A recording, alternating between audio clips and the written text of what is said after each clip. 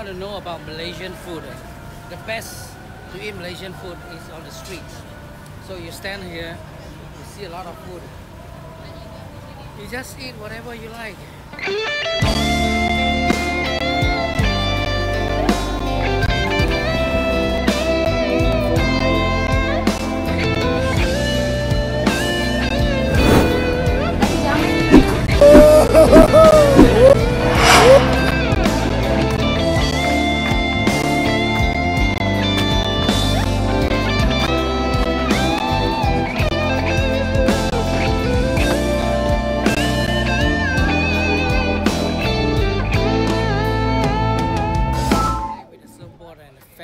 Got hurt here.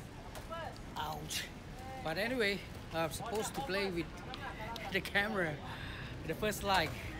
I found out that I couldn't do a zoom. You know, there's only two choices you do. Either it's a normal lens or either it's a wide angle. But anyway, I will show you more about what the pictures looks like. And it is very beautiful. The color is absolutely fantastic.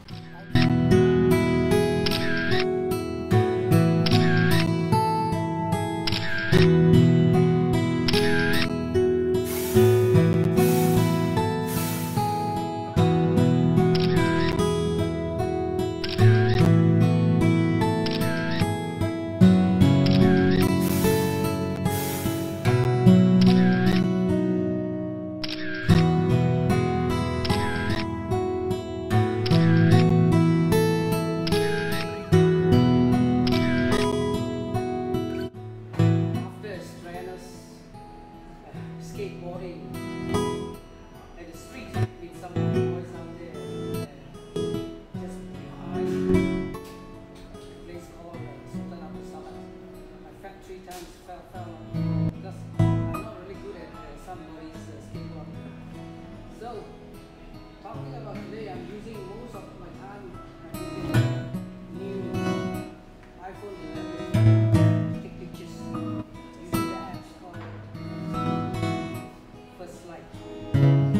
It's pretty good, but you need to get used to it. The reason is there is no zoom. You can't zoom in. Okay, sometimes I can zoom in.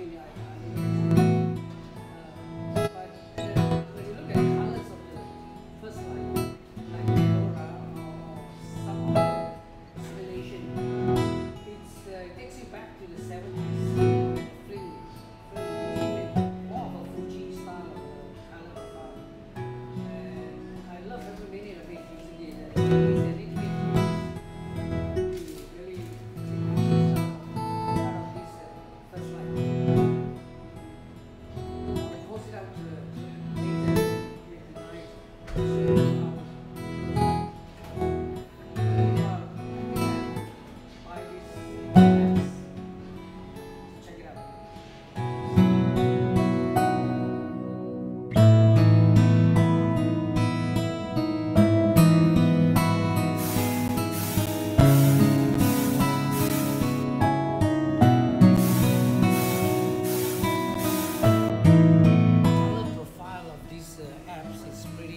Pretty nice and vivid. It depends on what simulation do you use. Right now I'm using the off simulation. If I go to Leopold, I must get them right. Leopold, yeah. It's a little bit subtle, and you know, in order to focus, you know, you just slide left or right. You see a green thing coming out here. It's like green. The entire place is, the whole composition is very sharp.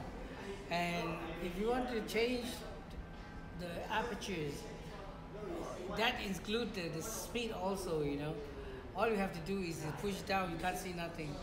You pull it up again, and it shows you there's a zebra crossing that shows you how much light you have, or whether it's under exposure or over exposure.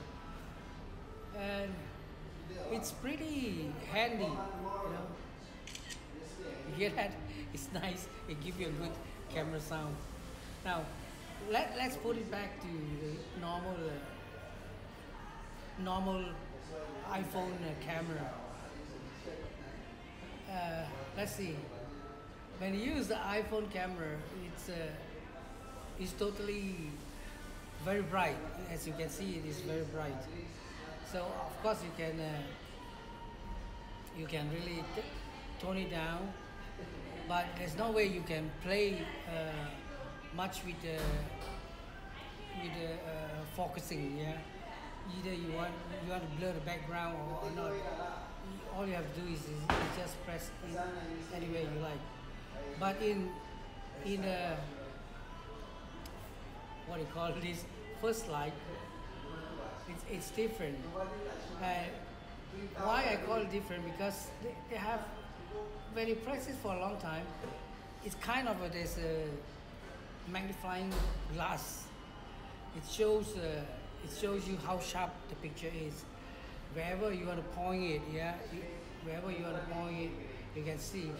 And or even if you want to do a close up, yeah, on it, you can actually see the entire sharpness in it. And then you repress it one more time, and the focus will be there. So you take the next shot. Yeah. So I didn't pay for the apps yet, so I can't do any burst shot. Yeah. You can't do any burst earlier. The color scheme is pretty nice. You know? For simulation, you can change from leopard to electron or this red scale. You know, red scale, all the greens change it to red, but the other color it maintain, like brown, orange, or blue. It maintain. Let's look at the picture of the cutleries here. They maintain the color of the cutleries, a slightly tinted red. Yeah. So I tell you more about it.